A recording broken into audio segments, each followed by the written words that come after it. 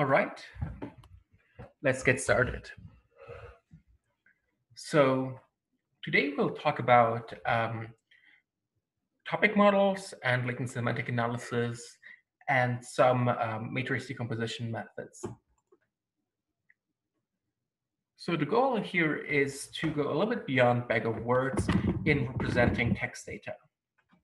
So so far, basically, to represent text data, we just used word counts or bag of words. And some of the shortcomings we saw is that basically the semantics of a word are not really captured.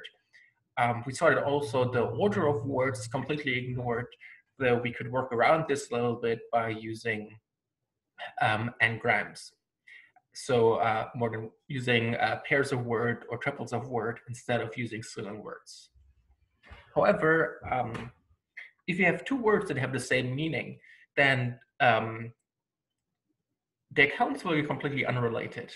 And so if you have a misspelling, will also be completely unrelated to the original word. And in our example, maybe film and movie are pretty interchangeable in the IMDb movie data set, but still you have separate counts for these two words.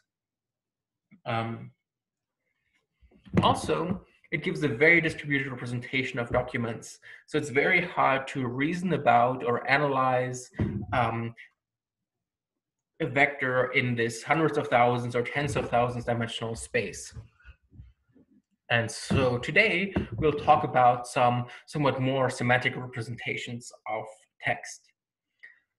The methods we're going to talk about today are like somewhat more classical.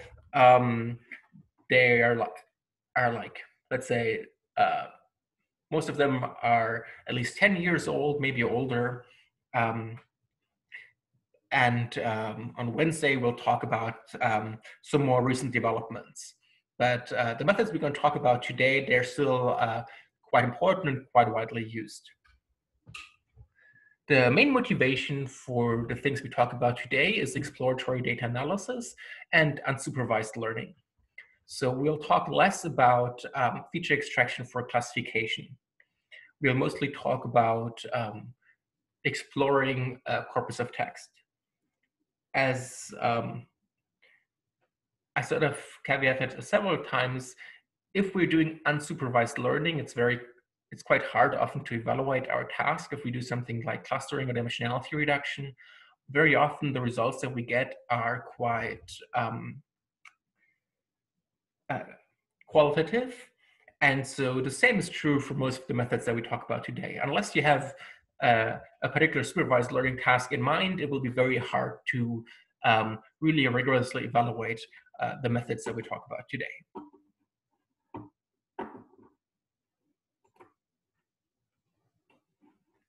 All right, so as I said, the general theme is topic models, and there are several different classes of those that I will talk about today. And so these are models that are relatively specific to text data, but they can also be used to other data that's similar to text data. The idea of topic models is similar to clustering in that we assume that there's some groups of topics in the data set. Say if you have news data, then some of it might be about religion, some might be about politics, some might be about sport, some might be domestic, some might be foreign, and so on. So we assume they're sort of these sort of vaguely defined entities, these topics in the text, and we want to assign each document to one or multiple topics. The main difference between clustering and mixture models and topic models, on the other hand, is that in topic models, we don't assume that the topics are exclusive. We assume that each document is a mixture of several topics, but it means that any word can come from any of a number of topics. So for example, And these topics can be orthogonal. So they could be, for movies, the topics could be something like horror or sci-fi or romance. But then, of course, you can also have mixture of different topics. Then you can also have orthogonal directions. So basically, all the positive reviews will have something in common. All the negative reviews will have something in common. But it's probably orthogonal to whether it's a horror or romance movie.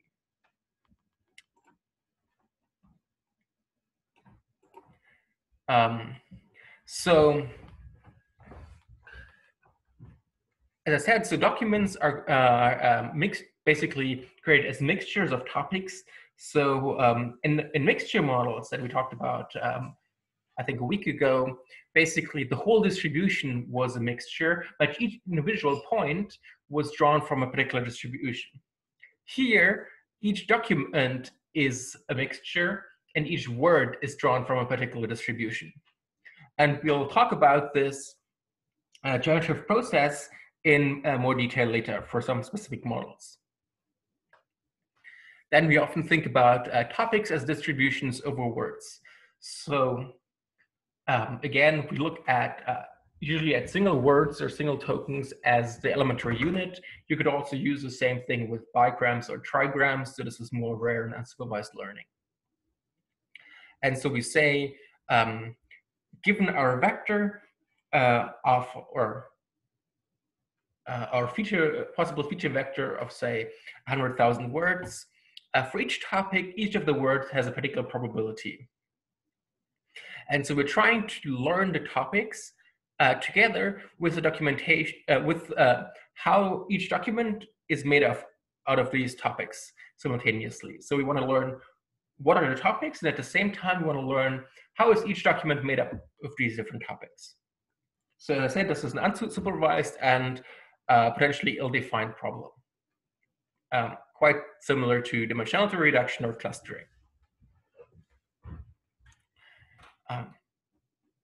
One common way this can be formalized is matrix factorization.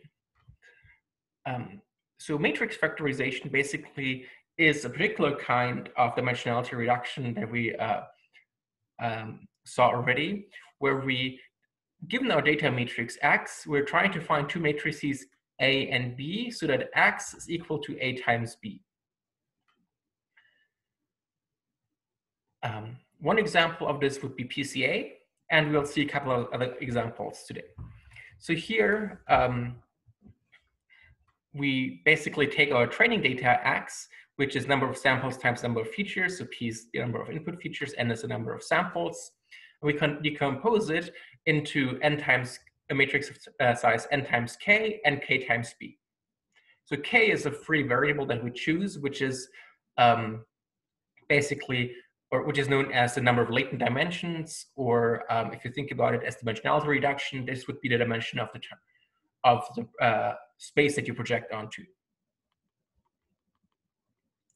And so you have this matrix A that basically is number of samples times latent dimensions. So you can think of this as being the representation for each row in the training data set, the latent representation in this K-dimensional space. So in PCA, this would be like the points projected to the lower dimensional space. And B would be the latent feature of, or also known as weight matrix, where you say for each of the latent dimensions, how does it relate to the original input features? So these would be the principal components in the case of PCA. And so, yeah, so A is often the latent representation, and B is basically the latent feature representation, or B relates the original features to the latent features. In sklearn speak, this is basically, wait, where's my mouse? Okay, there we go. This means if you have a transformer MF for matrix factorization, A is MF the transform of X. And so A is the transformed representation of X. B, the latent features are usually stored in the object often they're called components. And as I said, so in PCA, basically A would be the projected data, and B would be the principal component.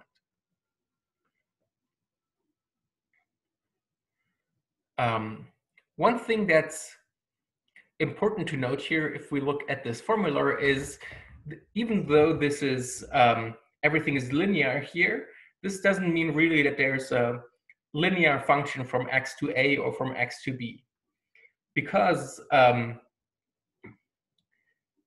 these matrices are usually not invertible, so there's no closed form solution to this, and there's a very simple solution for PCA, but for some of the other models we look at, solving these might actually be quite tricky depending on what the requirements are for A and B. In PCA, the requirements we're making is basically that the entries of B are orthogonal, and then we want to find A so that the squared error is minimized.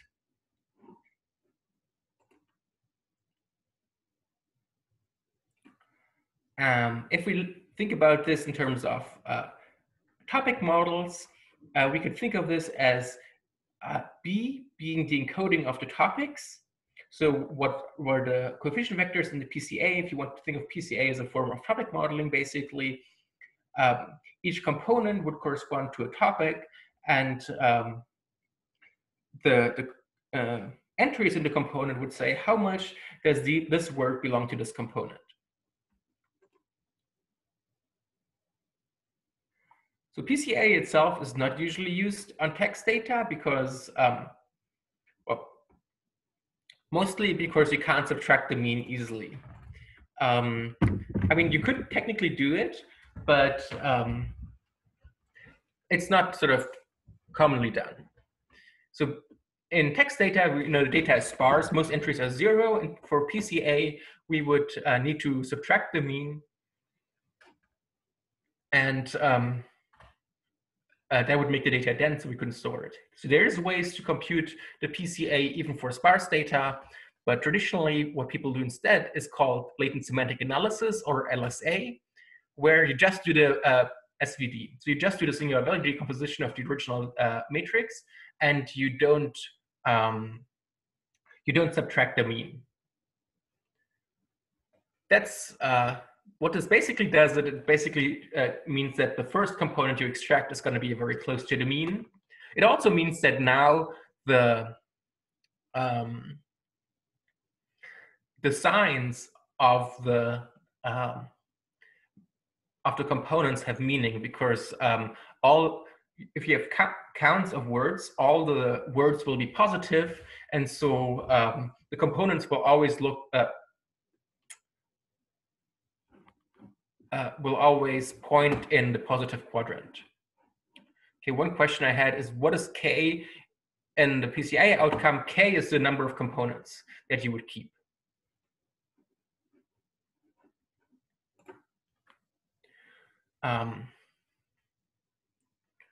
So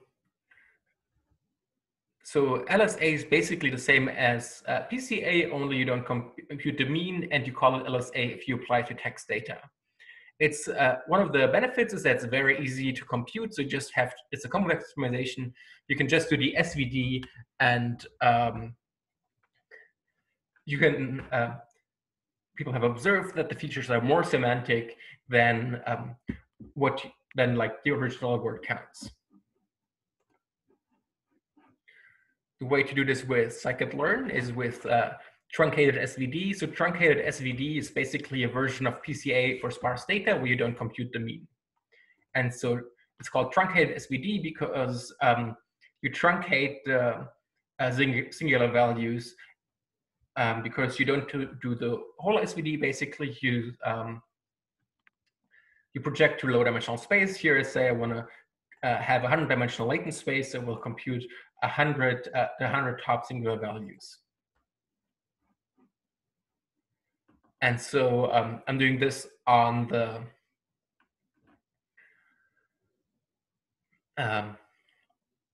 IMDb movie data set. And so here I'm using stop words English. So as I mentioned last time, if you do unsupervised learning such as this,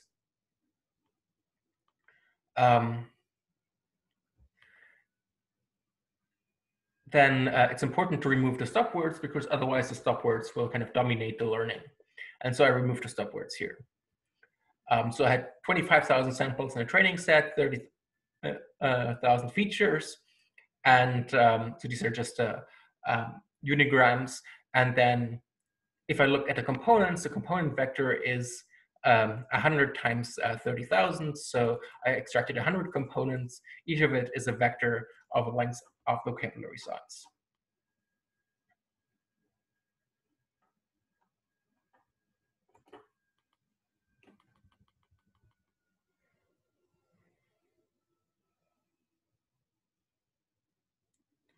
So there's a question about missing values, but honestly, I'm not sure if I really understand the question.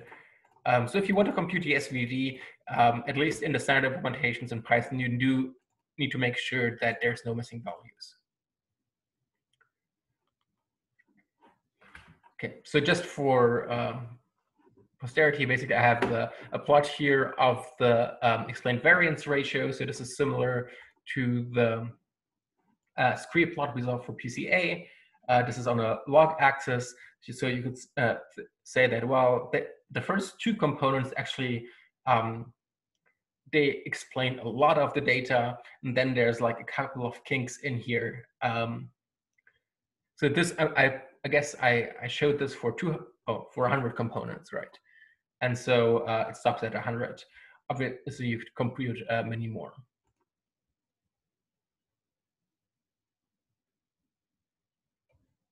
So here are the first 6 eigenvectors.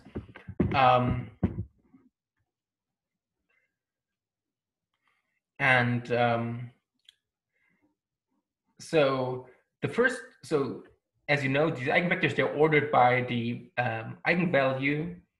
And so, okay, maybe I shouldn't have said the direction matters. The direction for the first one matters. The directions for the other one potentially doesn't really matter as much. So the first one is basically pointing in the direction of the mean. And so this is, I would assume, is a very uninformative. This just is sort of the main direction of variance. So this is all, the main word counts. And you can see film and movie are dominating this. And like just, good, time, really, these are sort of pretty generic words. The second component, which is slightly more interesting, is basically whether a document uses the word movie or film. So here, oh, by the way, I should have said these plots are for each of the eigenvectors in the LSA, the top 10 coefficient vectors. So each of the eigenvectors is obviously 30,000 dimensional, and I don't want to show you a 30,000 dimensional vector. That's very hard to understand. So I look at the top entries. So I'm obviously losing a lot of information, but I hope that it will give us some insight of what each of these components capture. And what I find interesting is that the component number 2 here, the second eigenvector, basically has film and films as one as negative entries, and movie and movies as positive entries, and all the rest is like much smaller. And that's makes a lot of sense in that most reviews will either use the word movie or the word film. So if you look at sort of the average review, the average review will have both. But each individual review will only have one or the other. And so this first component says, well, does this actually use the word film, or does it use the word movie?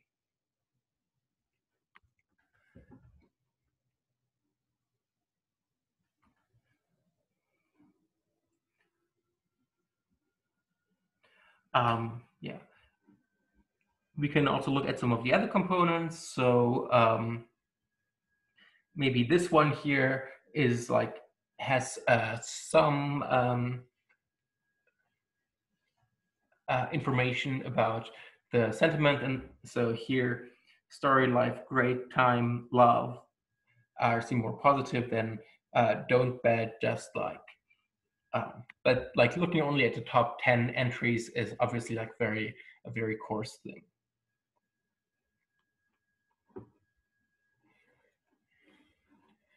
You can also see like a lot of these words are like very common words that are in here.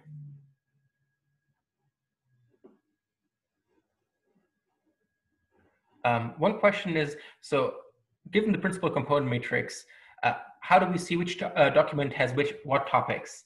So if you say the coefficients the components correspond to the topics, you can look at, well, the coefficient entries.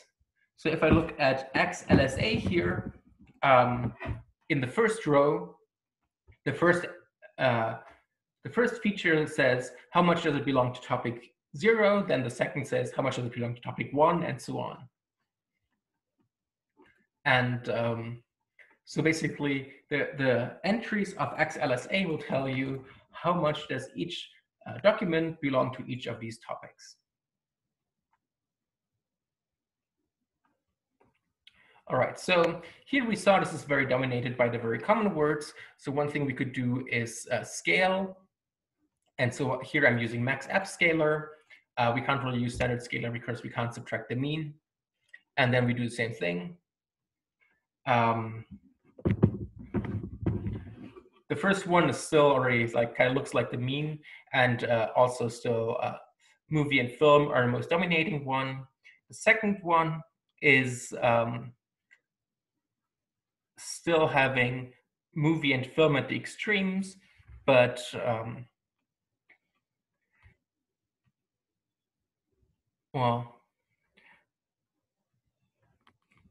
but they're not as extreme as they were before. One of the things that I think is interesting, so this is obviously, I'm reading tea leaves a little bit here. So you could think about what does this capture, and you can think about how does this inform what I think of this corpus, and what does this explain about the corpus.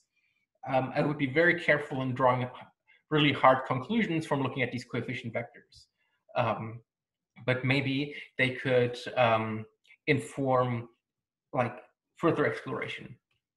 One thing I think is interesting about this one here is that just if I look at the top 10 coefficients, so here the very negative entries, they all seem sort of sophisticated words to describe a movie that you would see in like a professional review, like acting, cast, performance, cinematography, whereas the positive ones are like very short words.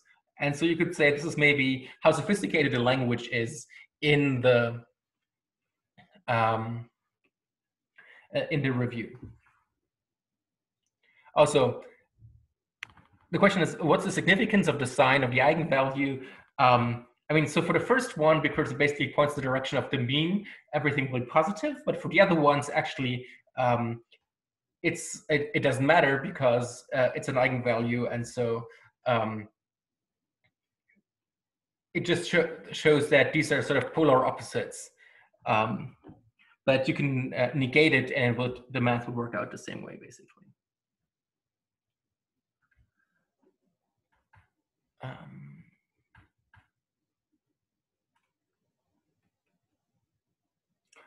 So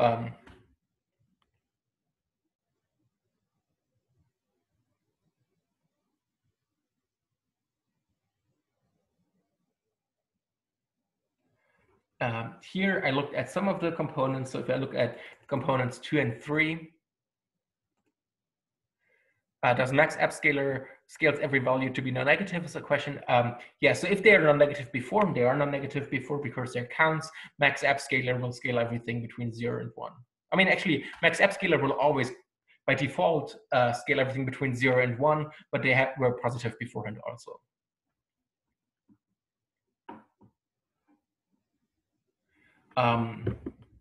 Okay, so here I'm looking at the component number 1, so the second component is number 3, it's the fourth component, and do a scatter plot. And this is of the annotations of positive and negative reviews. And so we can see that actually these two components do have some semantic meaning. We can see that the components that are found here actually separate to some degree the positive from the negative reviews.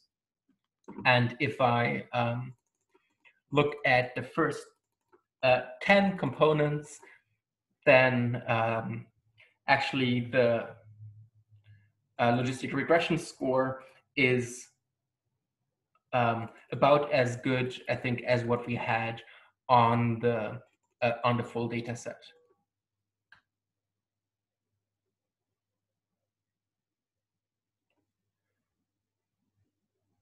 So there's another question. I'm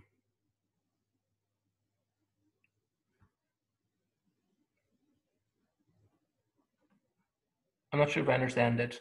So it says, how can we consider movie and film to be the extremes in the second component when we are taking the top 10? There could be more extremes on the left hand of the movie bar, right? And so, no, I'm looking at the top 10 absolute values. So these are the largest absolute values. And so, no, there cannot be any more extreme ones. All the other ones will be in between these two. All right, so now I want to go to a different model that's a little bit more, at least complicated, some might say sophisticated, which is called NMF, which stands for non-negative matrix factorization.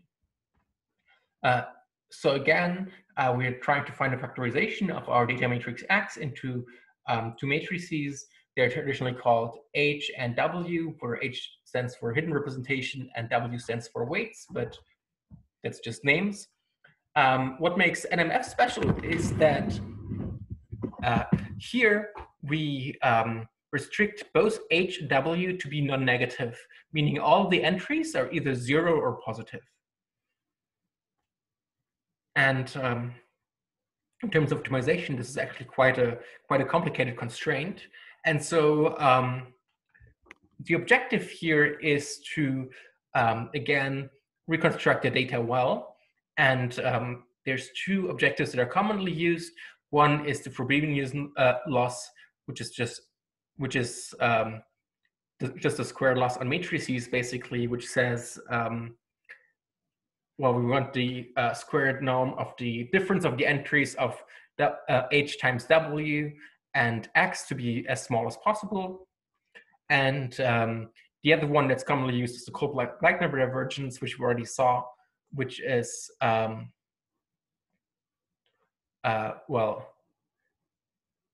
this term here.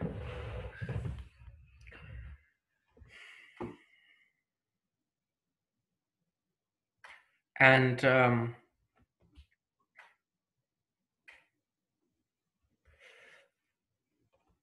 so basically both of these try to match this H times W term with X, just using two different norms. And we restrict it so that all H and W are positive. This obviously only makes sense if the matrix X is positive. If X had negative entries, then we couldn't create it as a product of two positive matrices. And so this is actually quite a complicated objective, as I said. So this is convex either in H or W, but if you try to find both, then it's not convex anymore. And so you need to randomly initialize. Often this is done with PCA or similar. And then you update H or W. So you iteratively find the optimum W given H and the optimum H given W. Actually, for each of them, it's an iterative procedure, but you often do a block coordinate descent where you update W holding H fixed, then you update H holding W fixed. And even though if you approximate X by a linear product, computing H and W is a very nonlinear process.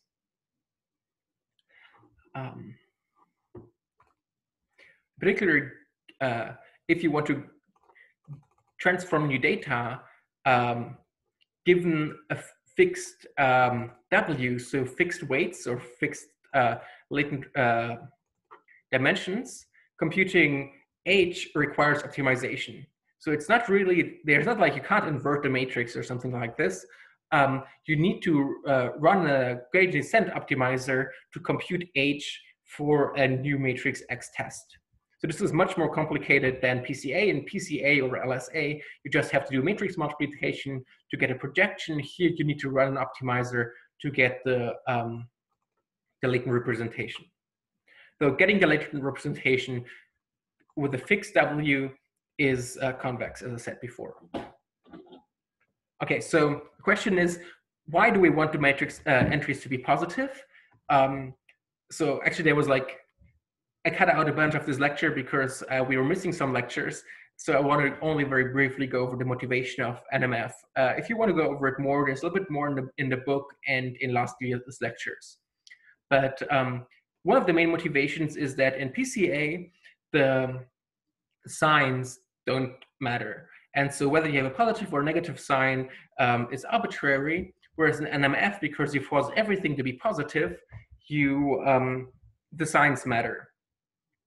Also, you can think of it as meaning that everything is a linear combination of some prototypes. Sorry, is a positive linear combination of some prototypes.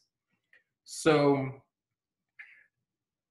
you can think of this a little bit in terms of like, if you compare, or if you think of PCA on one hand, PCA has these components, and each data point is represented as an arbitrary combination of the components, where you can use positive, negative coefficients. You can somewhat relate this to k-means. In k-means, you have cluster centers that you find in a very different way. But once you have found the cluster centers, you can represent each data point as picking one out of the cluster centers. And so you can think of this as using a coefficient vector that's all 0 and has one entry of 1 somewhere. So each data point is represented by a prototype. NMF is in a sense a little bit in between, in that you allow each data point to be represented by multiple prototypes, but the coefficients all need to be positive. And in a sense, it's easier to think of summing things up than allowing both summation and subtraction. And people found that it is often easier to interpret if you have only positive things. If you go back, we had this thing, well, one entry was like, it had movies be negative, or movies be positive, films be negative. And so this is something that points into, do I use film or do I use movie? But it's the sign is arbitrary, and it's like kind of tricky to think about it, because this, it would be easier if you just had one component that says, I'm using movies, and one component that says, I'm using film. But instead you have one component that basically has both of them, and then another component that subtracts one of them. So I think I mentioned NMF before. It's quite commonly used for high dimensional data, like gene expression data, for example.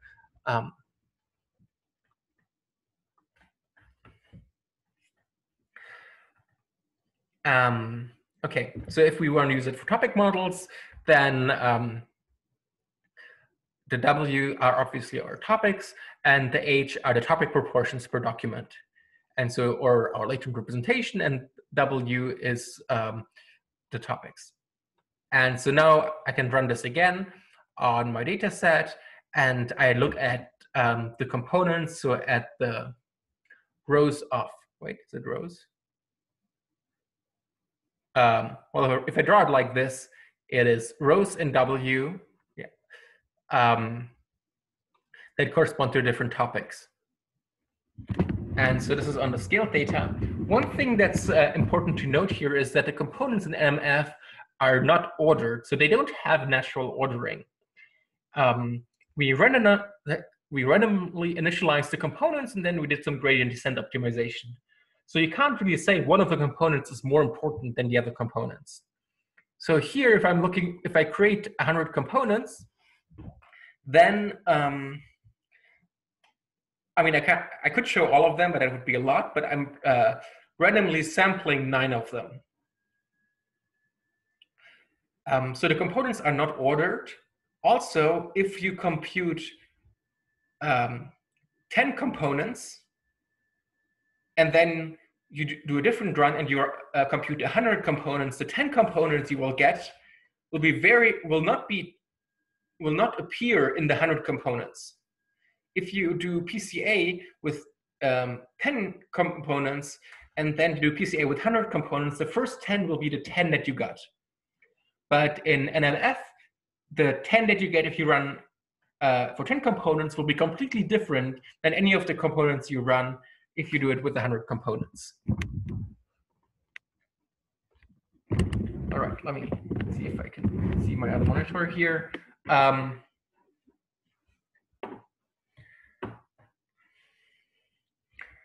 So one of the things you can see here is that the components are actually quite more specific, and they, I mean, I sampled them at randoms and we had 100, so I could expect them to be more specific than they were before. But you can see something like Batman showing up here, and costumes and hair.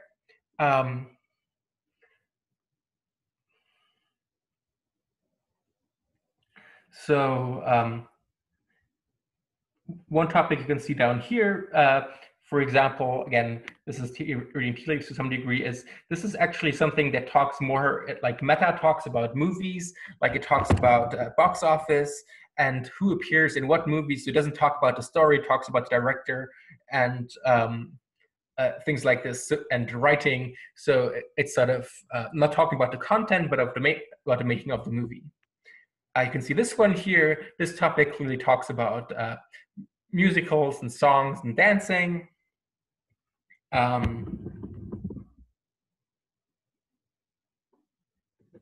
Yeah. Where this one here seems to be more like you get shows, DVD, TV, buy. So this is maybe more about TV shows or series than it is about movies.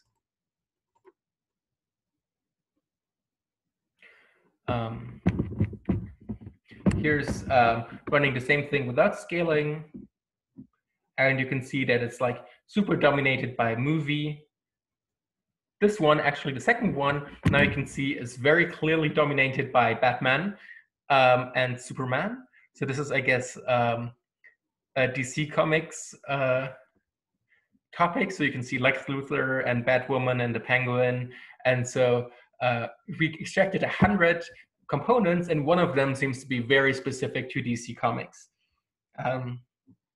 Whereas you can see the one at the bottom here seems to be very specific for like international films. The bottom left here actually seems to be a combination of Star Wars and Star Trek, which is because there's like Spock and Jedi and Vader and Jabba. It's interesting that it put both of these in the same topic, but clearly, so this is like star sci-fi stuff.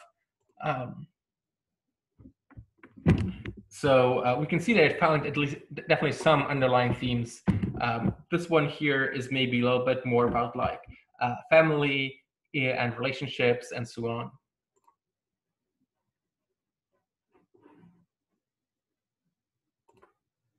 And so now basically an exploratory analysis I could do is I could just, I mean, I can see, well, I guess there's like a bunch of comic books in here, or there's a lot of people talking about Star Wars and Star Trek, or what I could also do is I could say, use this down here, which again seems to be like a music related theme, and say, well, give me all the reviews that talk about music or about musical movies. And then I could use this to do further exploration of my data.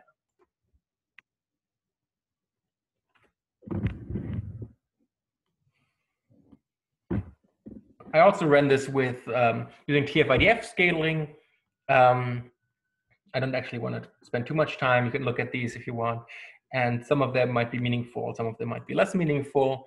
And just to showcase what happens if you use less components. So here I'm using TF-IDF scaling, and I'm using only 10 components, and I show 9 of those. So because I restrict myself to 10 components, each of these components needs to be much more generic. So now I don't see anything like DC Comics or Star Wars and Star Trek. Now I see things that are much more high level.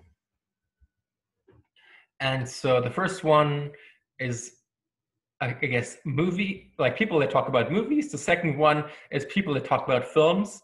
It's also interesting, you can see the people that talk about films talk about director and plot and cinema and festival. So this is like people obviously a little bit more artsy, and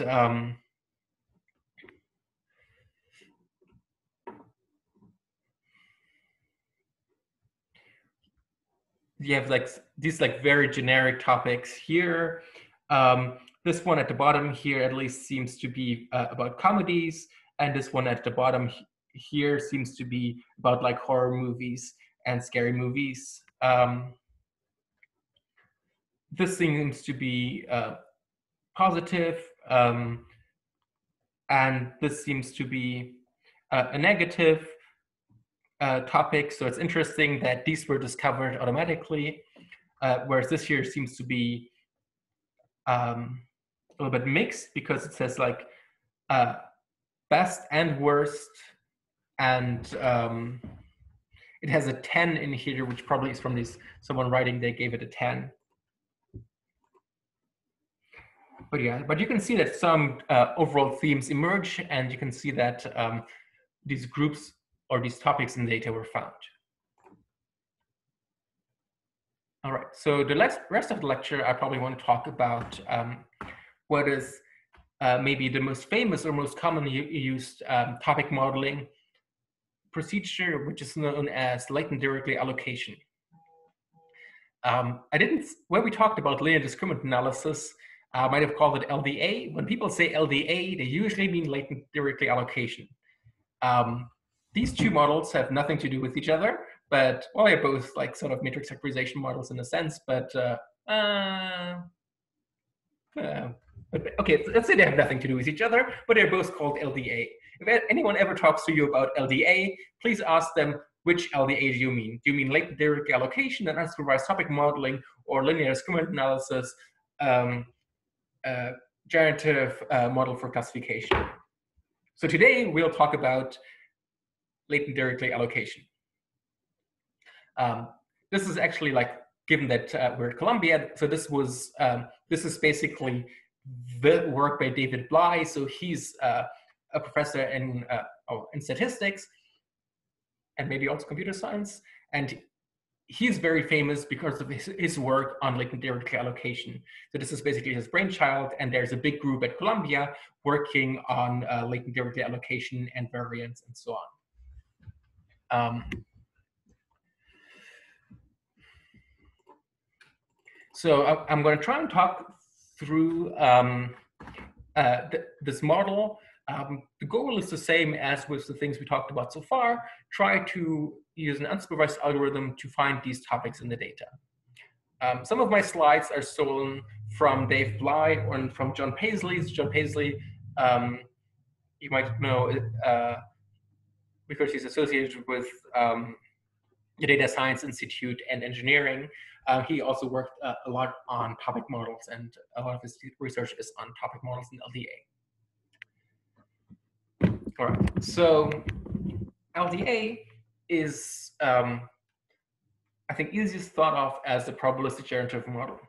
So similar to the Gaussian mixture model, you can think of it as a procedure to generate data. It has some parameters, and you want to fit these parameters from the data. But to get an understanding of how the model works and how the model thinks, a good idea is to think about, if I have this model of my data distribution, how would I generate a new sample from this distribution?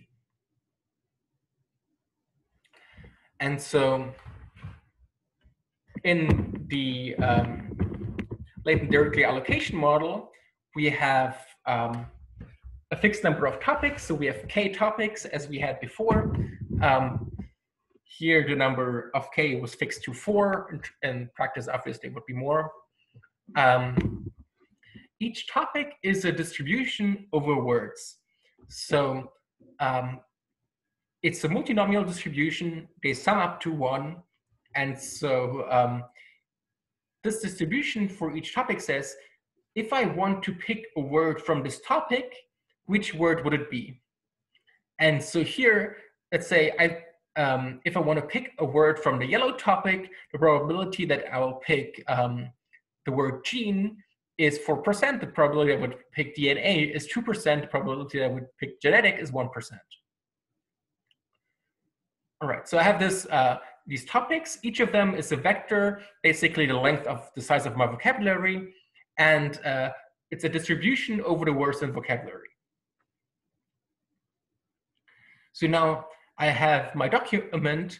A document is a mixture of these topics, and it's depicted here. So this document here, in this sort of toy example, contains 3 different topics: the magenta, the yellow, and the cyan. And the proportion of the topics is these. And this is the known as the document topic distribution. So this says, this is a multinomial distribution again that says, if I pick a word at random from this document, how likely is it going to be from the pink topic? How likely is it going to be from the yellow topic? How likely is it going to be from the cyan topic? And so again, these sum to 1, and this is a property of the document. This is actually what we would think of as the latent representation of the document in like NMF or PCA or something like that. Because it's a vector that has length k and gives the proportions of the topic in the document. And now, to generate actually document, so a document in the LDA model is just a basically you have the back of word representation, so you don't care really about order, but basically to pick a word, what you would do is you want to generate a document. First, I would generate this distribution over topics in a document, and then given this distribution over topics, I would pick, well, do I want to generate a word from this, according to this distribution? Let's say I sampled the cyan. What I would then do is go to my table of the cyan topic over here and say, well, now I sample a word from this table according to these probabilities. The second word I want to generate, I say, well, I draw again from this distribution over the topics in the document. Let's say I draw yellow, and then I would draw a topic from the yellow topic according to the distribution in that topic.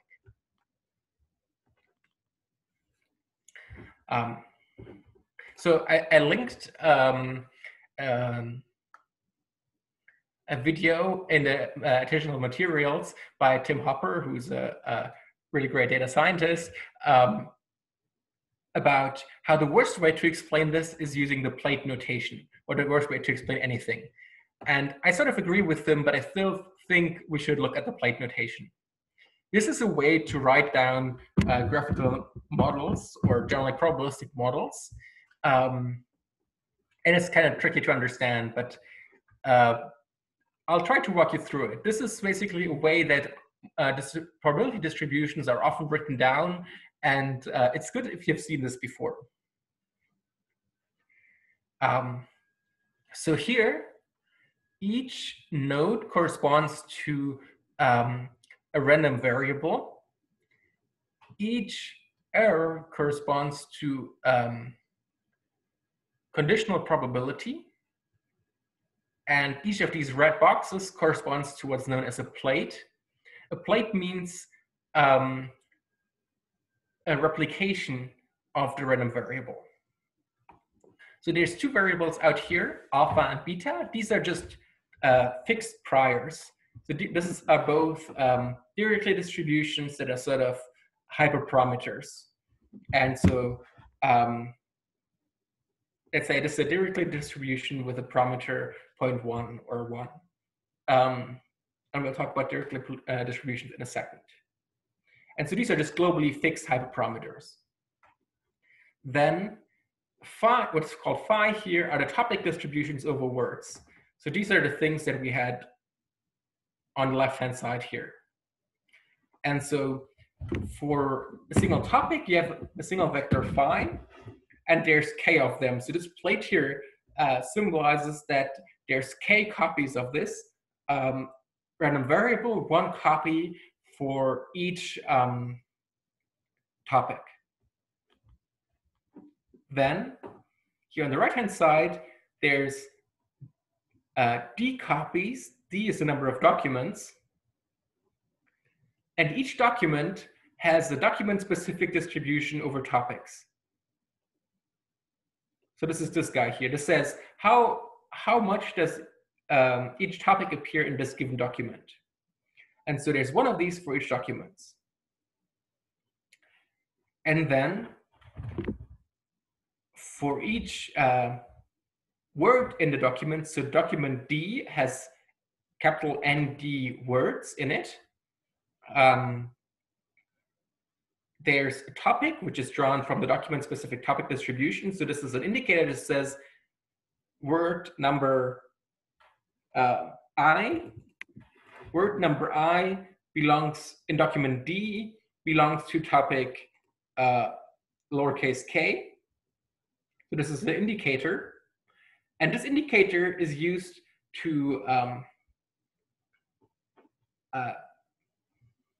pick a word from the distribution over words for each of the topics. So ZDI is saying the word I in topic D belongs to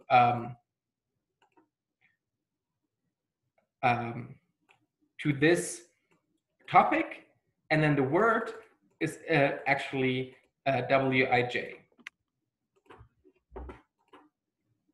Okay, and so you probably need to run through this by yourself to sort of understand this process. And so this whole thing, well, you can either write down the plate or it's written down in text down here, is like, if I had all these variables, if I have the alpha and the beta and the theta and the phi, how would I generate a new document? Sorry, if I had the alpha and the beta and the phi, how would I generate a new document? And now I want to estimate all of these at the same time from my data. So there's two distributions. Oh, they're good questions. Are we assuming each document has one topic? No. Each document is a mixture of topics, and this is what this represents here. So say we have the single document, it has a distribution over these topics, and this is what the phi is. So phi is on the document level, sorry, theta. Theta is on the document level as a distribution over topics. The Z is for a single word. Each single word is basically assigned a topic. Like the same word might appear in multiple topics, but if you think of generating a document, you first, for a word, you pick which topic it belongs to, and then you pick which word that you use. I mean, okay, maybe this is obvious, but I should maybe still say this. If you generate the process of this generative model is a back of word vector. So it's a vector of counts. It's not an actual document. And even if it is like a vector of counts, it will not be a realistic vector of counts. So it will not correspond to like a real text document, because like it doesn't model context. It doesn't model a lot of things about language. So compared to other more recent language models, there's no way to get like a realistic document out of it that looks like anything like a text a human would write. So this is so this is well put. This is a hypothetical model to explain how the true document was generated, how the true corpus of all the documents was generated. And it's clearly, it has like many simplifying assumptions, like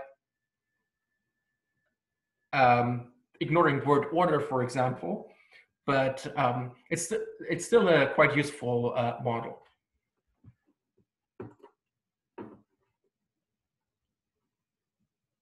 So there's two probability distributions that are quite important in here, the multinomial and the Dirichlet. And so you can see that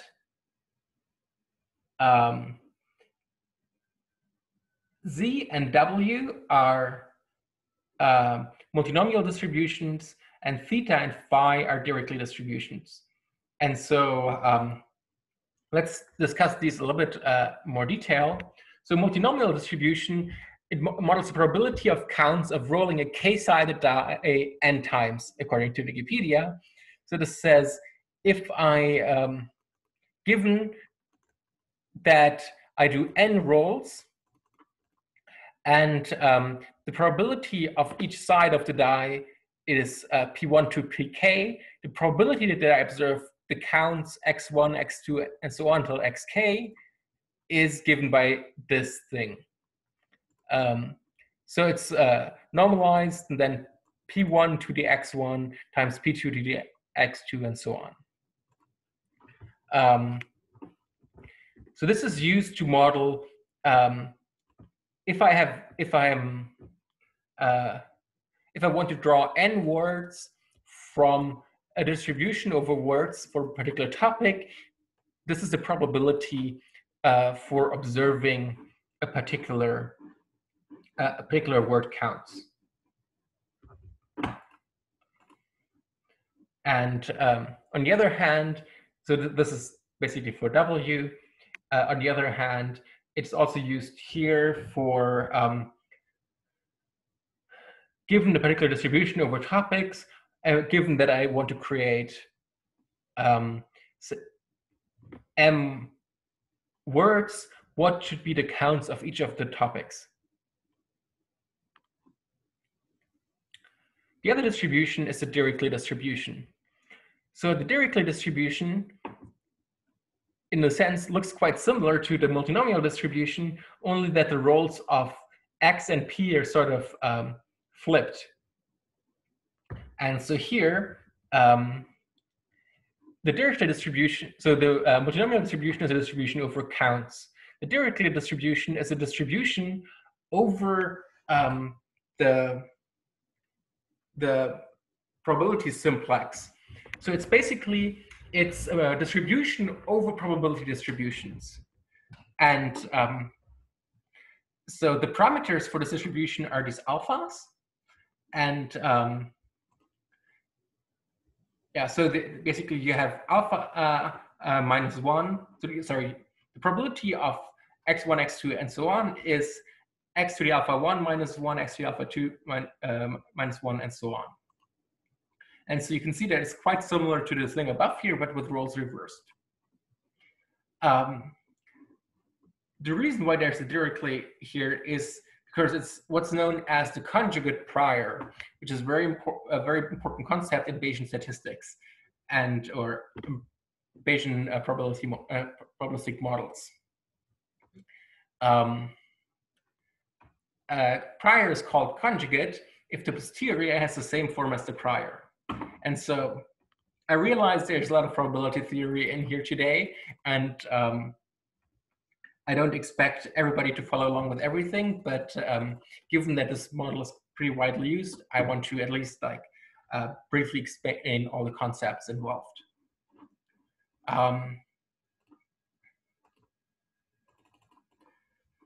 So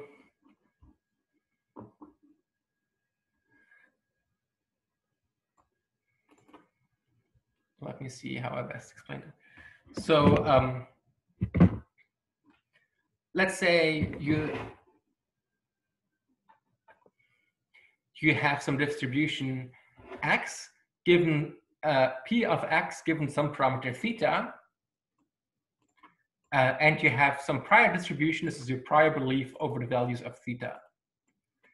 P of theta is called a conjugate prior. So this distribution is called a conjugate distribution, a conjugate prior to the distribution P of x given theta. If P of theta given x is a distribution of the same form as P of theta.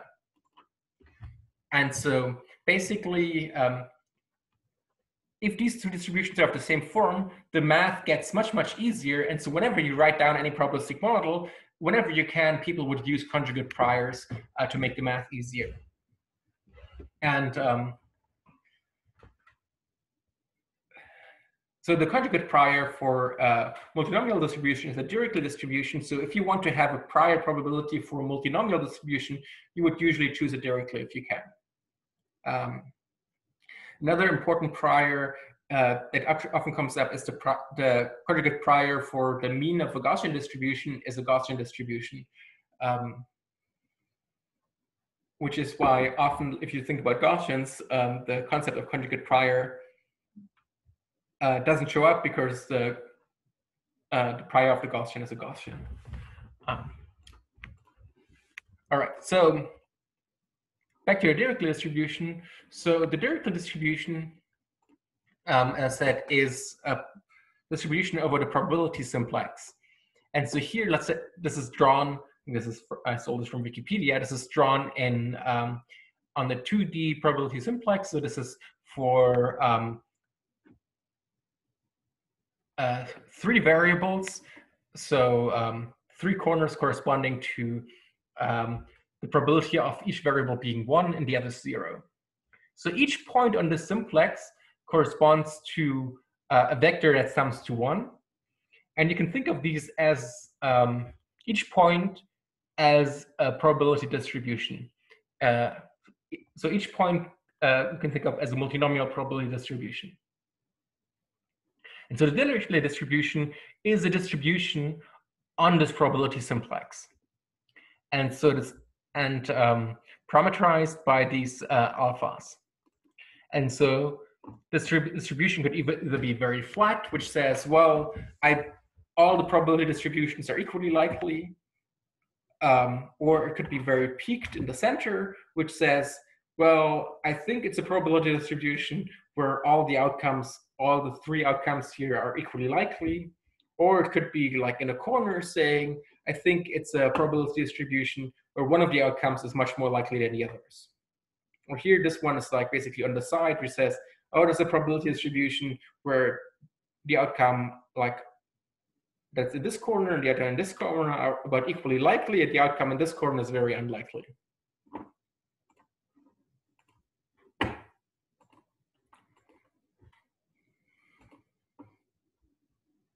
And so because we're using this conjugate prior, when we're fitting this model,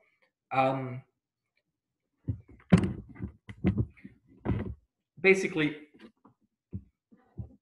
if we fit any part of it, it's very easy to update the other parts.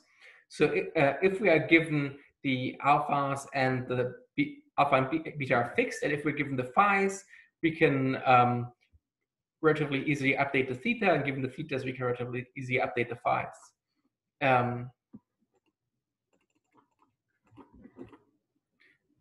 Because the information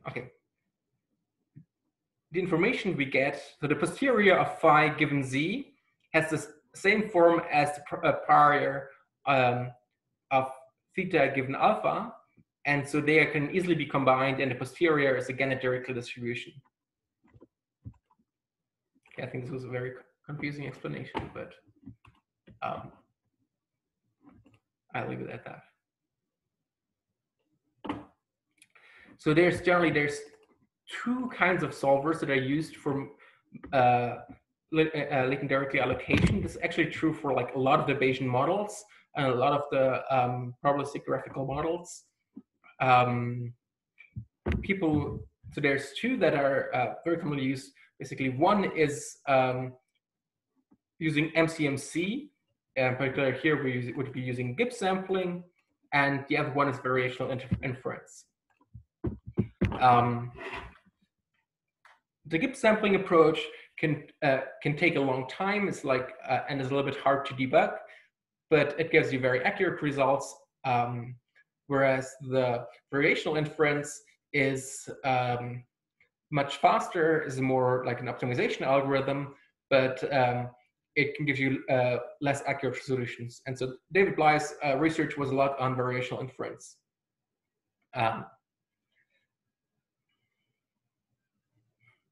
And so in scikit-learn right now, we only have variational inference. Though, depending on the size of your data set, you might pick another one. So if you have a small data set, here I said, like, let's say we have less than 10K documents. Maybe if you have like 50K documents, you would use Gibbs sampling because it's slower, but it's much more accurate. And so there's the LDA package in Python. There's the malloc package in Java. If you're not afraid of using Java, the malloc package might be one of the best packages. If you use medium-sized data, so say you have like hundreds of thousands of documents, then variational inference, which is a scikit-learn default, is probably the best method. If you have very large data, there's a variant called stochastic variational inference, which is basically sort of an SGD version of variational inference. This is also implemented in scikit-learn, and it allows you to do like partial fit. Scikit-learn is relatively decent for the variational inference, but if you actually have big data sets, you might want to use GPUs, and there's an extension of TensorFlow called TensorFlow Probability that is probably a good solution if you want to do variational inference on a large-scale data set. This was actually developed at Columbia by Dustin Tran as Edward, and then he was hired by Google and is now part of TensorFlow.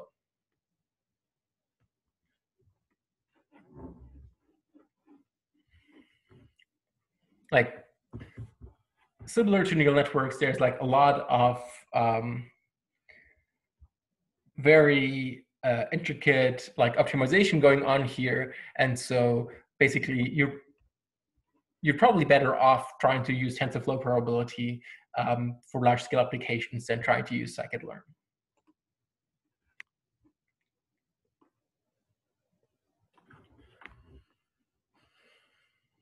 All right, so here's an example. So here I said learning method to equal to batch. I think that's the default now. Maybe it wasn't the default when I made the slide. Batch means standard variational inference. The other one would be online, which is stochastic variational inference. And so here I extract 10 components. Again, the components here are not ordered, so similar to NMF. If you extract less components or more components, the components will be different, and the components are not ordered. And so in a sense, the results you get here are much more similar to what you would get from NMF than what you would get from PCA. So here, if I'm extracting 10 components, I expect them to be pretty generic.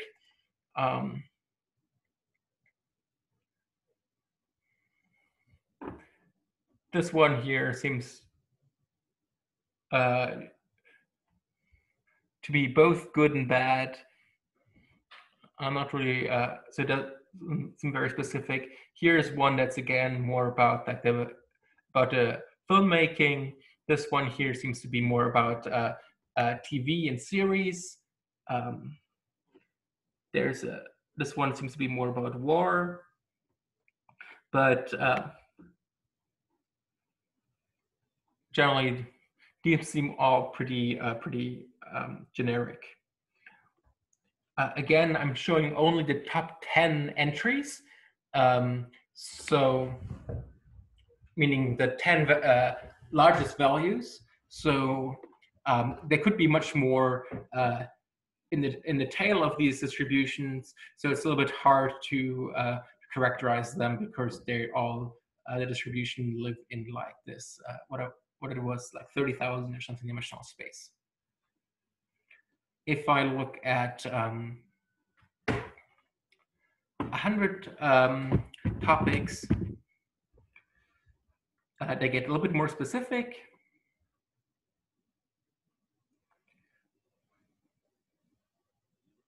Let's see if I can find something good here. Though I'm also like, I guess I'm a little bit hard pressed right now to interpret any of these. This one seems to be about comedies, at least. Maybe this one is about horror, but that's like, it says horror and gore. All right.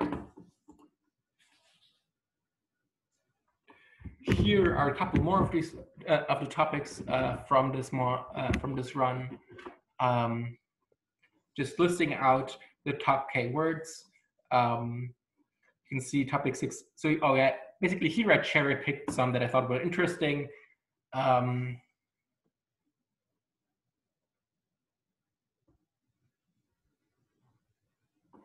And so here 60 is clearly about horror.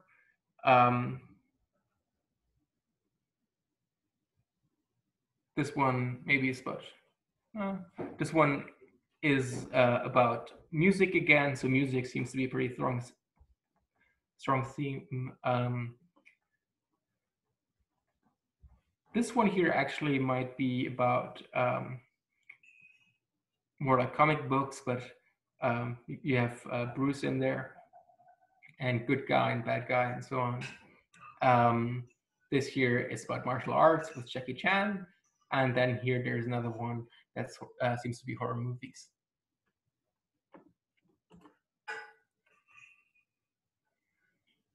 All right, so give me 1 second. So I think we'll skip the discussion of Gibbs sampling, but I want to briefly discuss the hyperparameters. So people found that, so there's 2 hyperparameters, alpha or beta, and sometimes they're called theta or eta in the literature, because in scikit-learn we don't really like Greek letters that much. They're called topic prior and topic word prior, and both are the parameters of the Dirichlet distribution.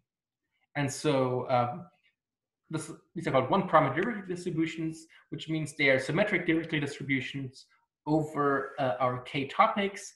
So they're centered on the center. And then the question is how dispersed or how concentrated they are. A large value of topic prior and topic word prior means it's more dispersed, so it's more flat.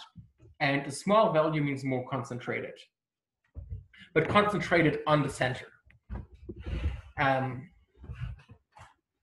So if you have a small value, that means it's more concentrated on the center, which means the prior is to assume that each topic basically contains all of the words, and each document basically contains all of the topics. Because you don't have any mass on the corners.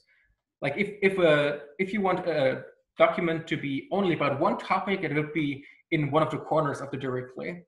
And so this is basically very unlikely if you have a very small value and very concentrated in the center. If you have a large value, you're more dispersed, which means you're allowed to be in the corners of this Dirichlet distribution, which means you're allowed to have more specialized topics.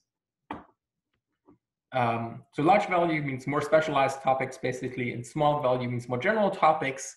If you think about the topic word prior and a small value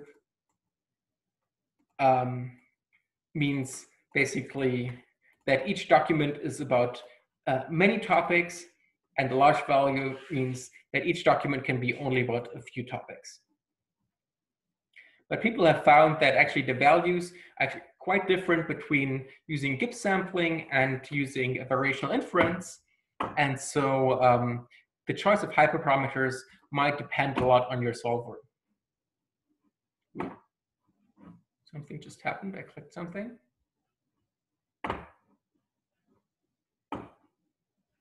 Did the screen share just go away? I might just accidentally stop the screen share. Sorry about that.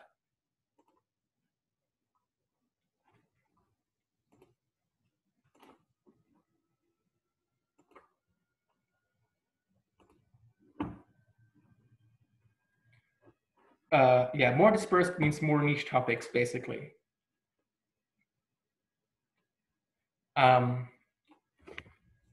There's some further reading here.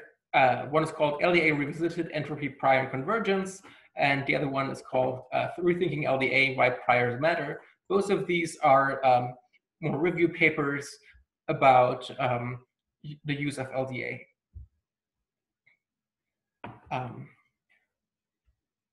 Maybe to finish, so these are quite widely used methods, but I want to emphasize again that I'm a little bit skeptical in using unsupervised models for inference tasks. So very often you can see people using these kind of topic models in a project if they don't really know what to do. Like, you could always run an unsupervised model and then try to do tea leaf reading on the results. Like, if someone gives you a text data set, you can always run the LDA. And that's always something you can do, but the practical value might not be as big. If you look at something like there was this recent coronavirus challenge, which was a lot of different coronavirus papers, and I'm sure many people ran topic models on these papers and then got out some topics. The question is, okay, what do you do with these? What do you actually want to do? And people found that actually for the coronavirus data set, using regular expressions that are very specialized gave better results than trying to do some unsupervised learning. And so I don't want to discourage you too much from running topic models, but you should always ask yourself, and then what? So once you got all your topics, how is this going to inform your decision making? How is this going to inform the product you're building? How will this actually be used? And very often I see that it's very hard to translate the result of these models into actual outcomes. And so I just want to remind you to keep that in mind. All right, that's all for today. I said this already last week, so on Wednesday, there will be no live lecture. I will be pre-recording the lecture and putting it on YouTube as usual because I have to hold a workshop. All right, that's it. Thanks, everybody. And I'm obviously happy to take more questions.